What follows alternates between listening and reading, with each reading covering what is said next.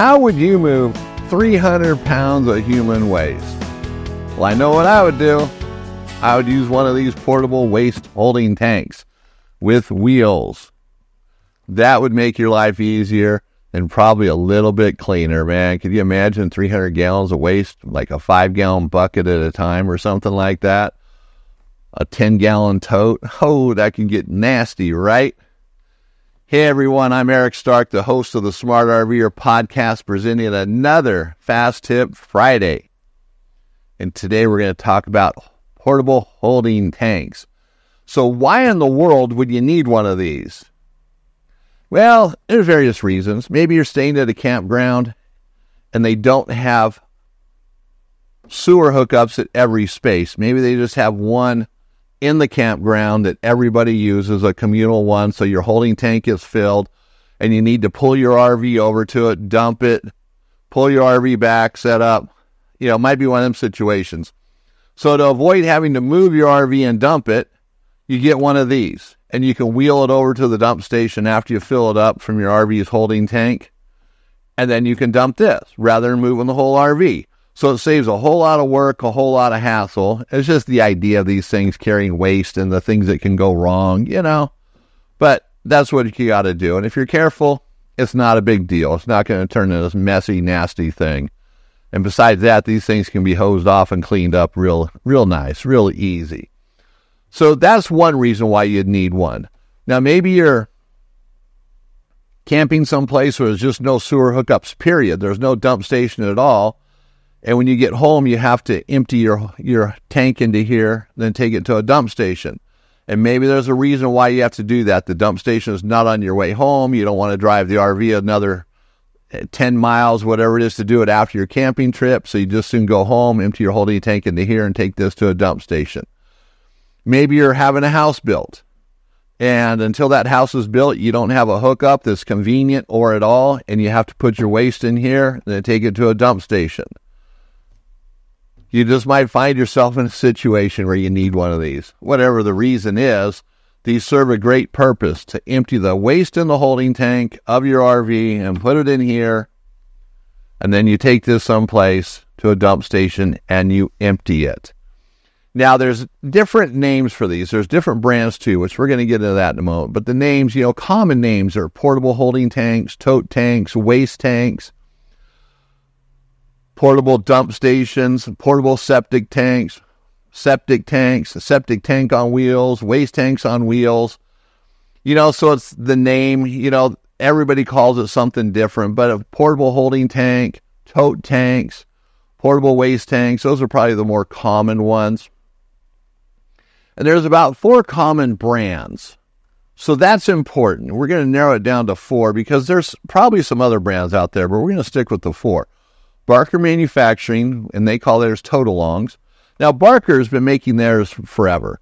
In fact, they were the first ones on the scene with portable waste tanks. And they make a nice one, super heavy-duty, industrial strength, great tank, great product. In fact, Barker's a great company. Everything they make is good. Now, Thetford makes the Titan totes, and Thetford makes good products as well. So theirs are called Titan totes. And then Camco makes the Rhino tanks, which just happens to be a Camco one. It has the trademark orange handle on it. Sewer hose with the orange fittings kind of stands out. So this is the Rhino, and this one is just what I'm using. This is what we sell in our store. This just makes it easier. I could buy one of each, but I hate doing that. I'm sticking with what I got. So it's just the concept of it. Doesn't necessarily mean anything about the brand at this point. Then there's another brand that's made by a distributor in the RV industry, and it's called a Tote store. And that one's at the bottom of the list, and that's where it is, the bottom of the list. Okay, now, there's going to be links to the 4 brands in the description of this video. And also, please like and subscribe if you like the video when you're all done. You don't have to do it now. Wait until you're done. All right, so this is just a reference tank, the Camco Rhino tank. Now, all 4 brands that I mentioned are good. They all have their place in the market. Now, if you're seriously looking for one, buy it from your local RV store. If you buy it online, make sure you buy one of these brands, one of these good brands. Don't buy anything but. The no brand name products that are out there, they're garbage. These online marketplaces are selling low-quality products, all based on price. It's price-driven only. Some of these companies don't really even exist. They're on a selling platform, but there's no company. Stuff just ships out of a warehouse, no customer service. Stick with a brand that you can get support for if you have any problems. And it's just going to last longer and be worth the investment. Now, what sets these tanks apart? Because each brand makes their line of tanks, and they all have different features. You know, they're all competing with each other, so they make them a little bit different. They don't make them identical. And they all try to improve on it. So what sets them all apart? How would you buy one of these? Well, it entirely depends on the options that you really want, the options that you need. But first off, they come with a 2-wheel model, just like this one. It's got 2 wheels there. Or a 4-wheel one. So you have the 2 wheels in the rear, and then they have 2 wheels in the front down here that have a bar on them that you steer it with, kind of like a wagon. You know, when you're a little kid, you had a wagon. Very similar to that. And also that bar is used for towing these as well. Now, I'm going to explain that a little more in depth in just a moment. So the 4-wheel option is steerable. So if you're pulling it on the ground, you can get it in tighter places, and you can just steer it by standing up. You don't have to lift it up to carry it and steer it, which, depending on your age and strength, might not be a big deal.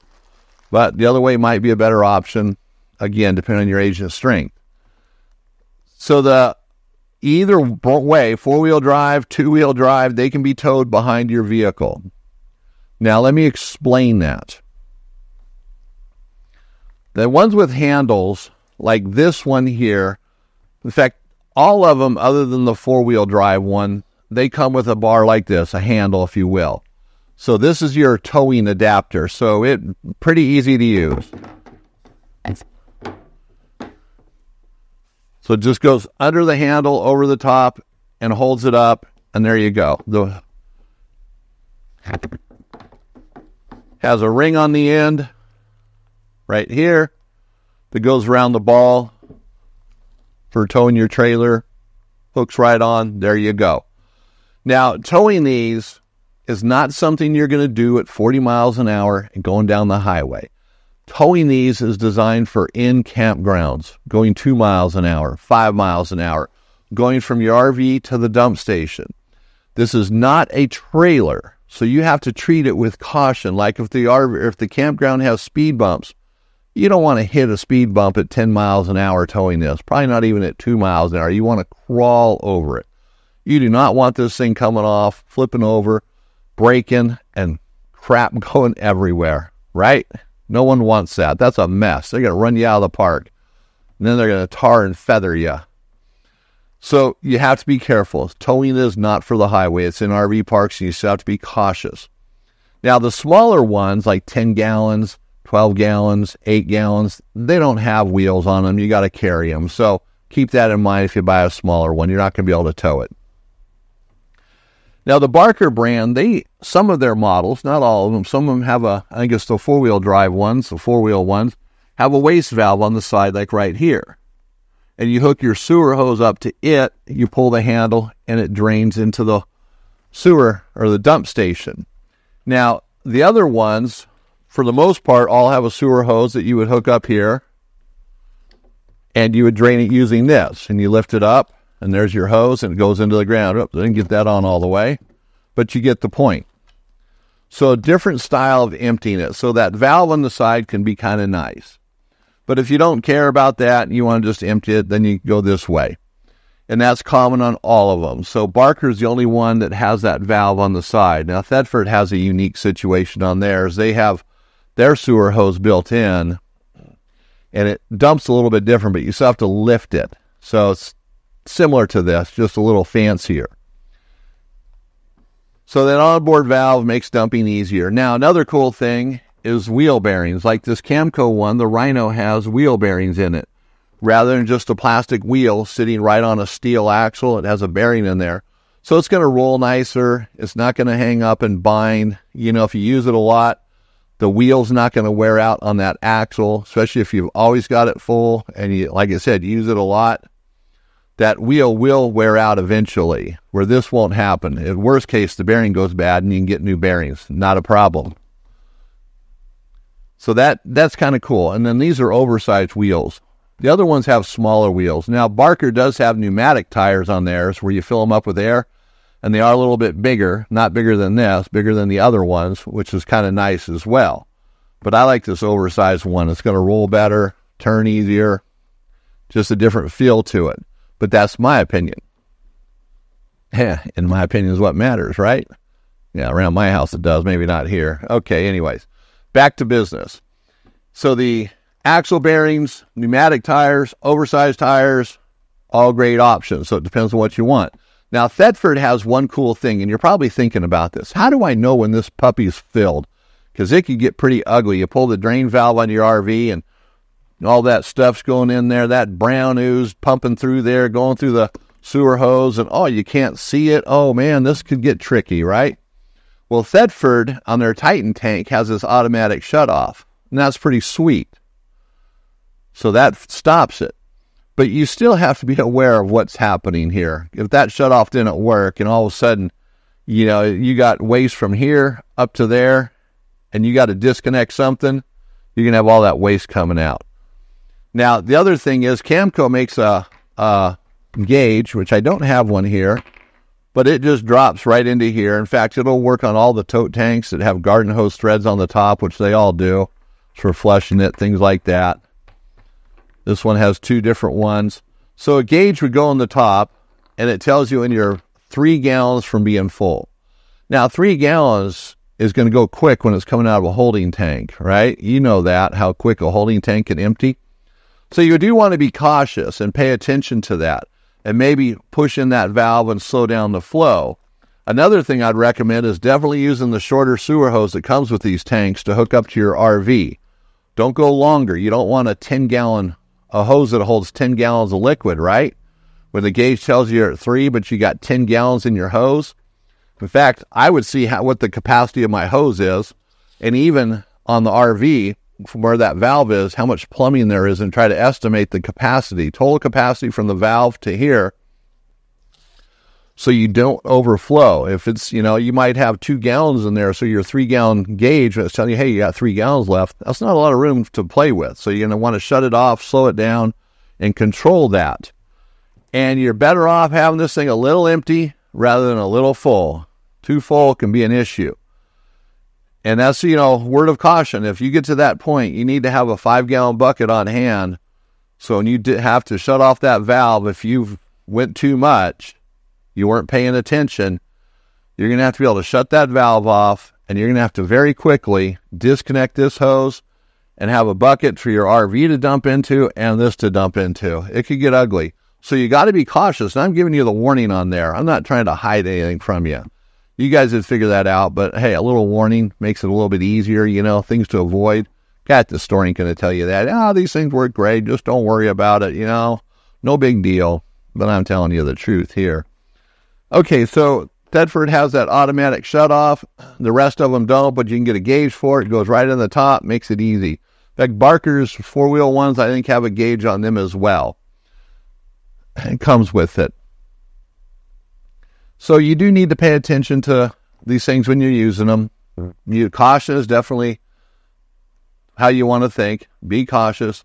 And also, what's cool about the Rhino one is it has this hook on it to hook onto your ladder when it's empty, not full, empty. This thing would destroy your ladder if it was full. You know, it'd maybe hang on there, but going down the road, it'd just break it apart. You know, it'd be like having a human on there hanging on the back, going down the road. It'd just fall apart. And the Titan tote tank has one on it as well. So that's made by Thetford. Has a hook similar to this on it for hanging onto a ladder. The Tote-alongs don't. The Barker ones don't. So that's kind of a disappointment. So you have to consider those options, you know. You can make it work on a ladder. It's just a little bit harder to do without that hook built in. So all of the tote tanks generally come with the components you need to empty them, like this short sewer hose to hook up to your RV. The Camco one comes with different fittings to go into the ground as well. You got a 90 degree here that the sewer hose could hook up to. Oop, wrong way. Then you got the fitting for the ground. So you have some options here. And this is nice stuff. Camco doesn't cut any corners on this. These are nice hoses, built-in fittings, quality stuff. It has a hose for flushing it. Where like the Tote alongs come with this cheesy little blue hose, which, you know, these are just garbage. A fitting that you have to clamp on after you get it on, which you're going to spend 10 minutes trying to stretch out this sewer hose to get it on there. If you bought a cheaper one of these, I wouldn't even use this junk. I would throw it away, and I would just go to the store and buy one of these, a little 2-foot extension. You can get them in Volterra, Camco, different qualities. Yeah, this is just garbage. And this is what, Barker comes with one of these too, but it's 5 feet long. This is just bottom of the barrel junk. You don't want that. Even the hose comes in a bag. It's all kinked right in the bag, right out of the box. Yeah, that's what I think of that. Garbage. More junk, right? We don't need that. Get it out of here. We want the good stuff. Yeah. All right. So, now getting to the end of this video. Finally, right? This guy never shuts up. Which one would I buy? If I was standing in an RV store and they had all 4 of them there, which one would I buy? Well, my choice would get narrowed down to the Camco Rhino and one of the Barker tote tanks. Now, which one would it be? I would go with the Camco Rhino. I think overall it's a very good product. It has a couple features that I like a little bit more than the Barker one. The Barker has built-in handles, and which is great, but I just like the Rhino one. I like the looks of it. I do like the bright orange. I like things that stand out a little bit, kind of cool. And like these handles, underneath this handle, this screw that holds it on does not go into plastic. There's a steel plate that's molded into it. Anywhere there's a handle or anything like that, this hook, it's reinforced with steel plates, which makes it real nice, and they don't leak. So I would go with the Camco Rhino 1. It's got the built-in bracket to hang it on the ladder. It's just my choice. Now, that's my choice. Your choice might be different. You have to look at the options. What do you need? How much money do you want to spend? And go in that direction. You know, really, what are your needs? You don't always need to buy the best. I put my hands down here like this is the best. You don't need to buy the best. Just buy what works for you. All right, so now we've come to the end of this video. Please like and subscribe if you appreciate it, and share it with others. And check the comment section below for any links we have to other websites. And thanks for watching, and I will see you in the next video.